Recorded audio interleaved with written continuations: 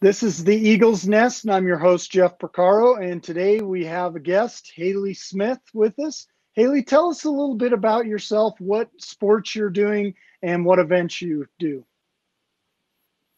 Hey, thanks for having me, Jeff. I do cross country and I do long distance track. So I run the mile and the 800. And every once in a while, I get thrown into doing the 2 mile and the 400 too. Great. So, yeah. That's a lot of running. So yeah, it's fun. Kind of. That's great. So speaking of running, what have you been doing to keep yourself busy during this time where we've had no sports or things going on? Yeah, so I've still been running actually and training, even though I don't have a season. I'm training for a half marathon right now. I mean, a full marathon, not a half, sorry. A full marathon. So I'm still running every day. But besides running, I've just been hanging out with family and just enjoying time with them before I leave to college. So, yeah. Okay. So speaking of college, what are you doing after you graduate? So the plan is I'm going to go to BYU, and I'm not exactly sure what I want to major in yet, but I want to go into the STEM field because I love math and science. So, yeah. That's awesome. That's great to hear that you're interested in that kind of stuff. A lot of people don't know this, but my day job, I'm actually have been in computer programming and managed engineers and stuff for a long time. So STEM is a big part of my life. So that's cool. Good That's job. awesome. So we talk a little bit about when you go out to compete and you're getting ready for a race, whether it's cross country or track. What do you do to kind of get into the zone and get ready to be able to compete? My teammates, we like to say a pinky prayer before we compete. So we like link pinkies and we pray, and that really helps calm my butterflies and makes me feel reassured that I can do it. And another thing that helps a lot is to think about all the work that I've put into it and how far I've come. And that helps confidence a lot and helps me know that I can compete to the best of my ability because I put in the work before. So, yeah. Okay. So you've done a lot of running and you do a lot of running to get ready for the competitions and stuff. Talk to me a little bit about what you and your teammates do to keep practice or keep those workouts fun. Oh man. Honestly, cross country and track would be the worst sports without teammates because they make practice so fun. They make running fun. It seems like we're always in snowball fights or water fights or puddle fights in practice.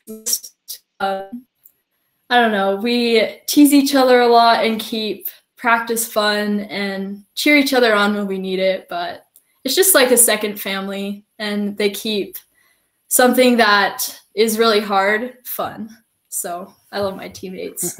That's great, and that's an important part of being a member of a team. And even in sports where you're competing individually, there's still that camaraderie and people cheering you on and working with you. So that's really cool. Yeah. We talk a little bit about, during this time, a lot of people have potentially been binge watching and doing other things, to kind of fill the extra hours of the day.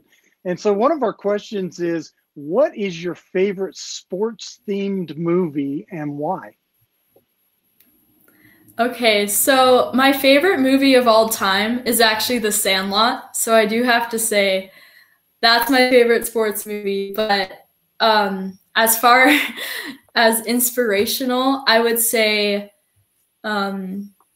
Unbroken. I don't know if that even really counts as a sports movie, but it's about Louis Zamperini, and he competes in track, but then he gets, abandoned out seas, and he gets thrown into a concentration camp. And it's just so amazing to see him overcome all of that and see what the human can do. And I don't know, it's just a really inspirational movie to me and keeps me working hard. Yeah, that is a great movie, and I love The Sandlot too. That's one of my all-time favorites.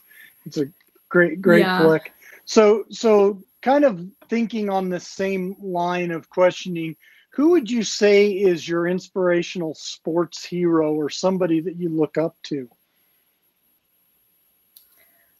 This one is hard for me to decide because there's so many amazing athletes out there. And but if I had to choose one, it would probably be Catherine Switzer. Not many people know about her, but she was the first woman who ran a marathon.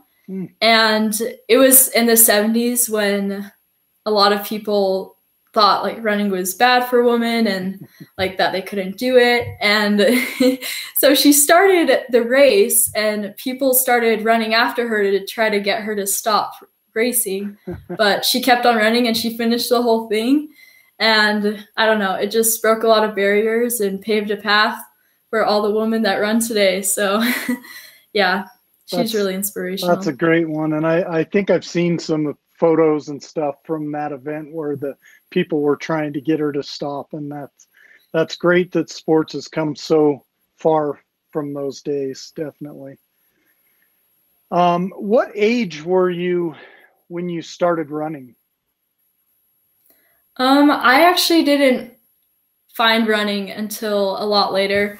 I competed in a lot of sports, but I didn't really love any of them, and I didn't feel like I was very good at them either. But I did a 10K in 8th grade, and it actually went really bad. I did not do good, but I don't know.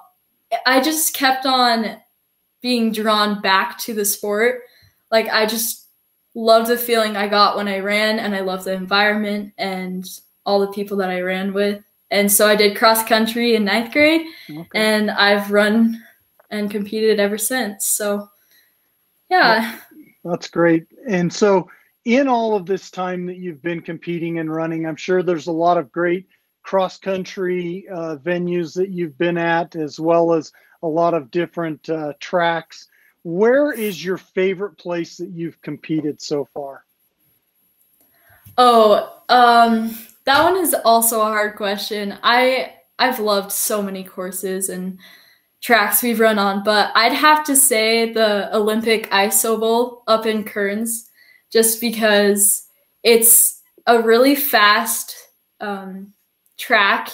I've gotten PRs on it, and world records have been broken on it, and it's just a really fun place to race. And the track goes around a skating rink, so there's all these skaters, and I don't know, it's a lot of fun. And yeah, it's a good place to get good times. Okay, cool. And now that you're, a senior and school is about done and you'll be moving on, what words of advice would you have for your teammates or for those other athletes that would follow behind you? I think that I would say, this sounds cliche, but to just enjoy every practice. Find something that you enjoy about it. Enjoy the time that you do have, because it's been really disappointing to have my senior season cut off. And so I've been reflecting a lot on the times that I've had, and I just wish that I would have enjoyed the everyday a little more, just bond with people more too. Yeah, and this year's been, awful and horrible with all the stuff going on, and so that's great advice for all of us to take. One of the last questions I have is what would probably be your favorite memory from all of these years of competing and running and everything else? What would you say that favorite memory is? Oh man. Oh, there's so many memories that I love. If I had to choose one though, it would probably have been this year when both girls and boys made it to state for cross country at regions. It was just such a good time for all of us because all of our hard work had paid off and we made it to state together as a team. And it was just a moment of celebration and pure happiness mixed with a little bit of runner's high. And oh man, it was just so fun. But Yeah, and that, I'd have to say that was it. and that was a great opportunity for both teams, both the boys and girls teams. I happened to be there at that regional meet, taking photos, and so it was a lot of fun to be involved with you guys having that opportunity. So I want to thank you for taking time with us today, and you know, we appreciate you being willing to talk to us. Yeah, thank you. All right. So basically, we've been talking with Hailey Smith, a senior cross country and track athlete from Maple Mountain, and we want to make sure that everyone gets an opportunity to, as I bring these up on the screen, follow our social media. We have a YouTube channel, we have Instagram, and we have Facebook, which is all Maple Mountain Sports, all one word. And then for our Twitter, it is Maple MTN Sports.